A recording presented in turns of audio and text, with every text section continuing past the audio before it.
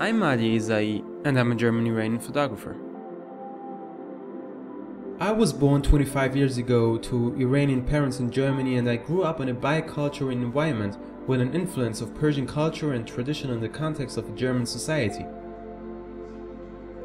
Through them, I developed a foundation for my ever-growing interest in Iran. Last year, I decided to do a photo series about a part of Iran which is widely unknown even to Iranians.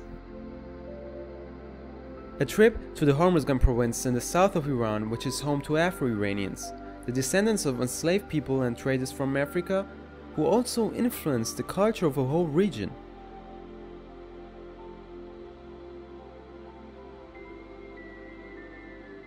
My photo book, which is going to be published by Kara Verlag in Heidelberg, Germany, shows fascinating portraits which are not typical for the common picture of Iran.